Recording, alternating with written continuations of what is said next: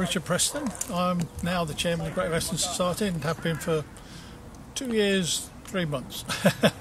But been involved down here on and off since 1969.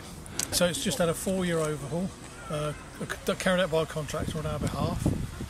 It's cost £200,000, I believe, and this is one of the first days it's been in operation regularly since it came back here in about 3 weeks ago, sort of beginning of March.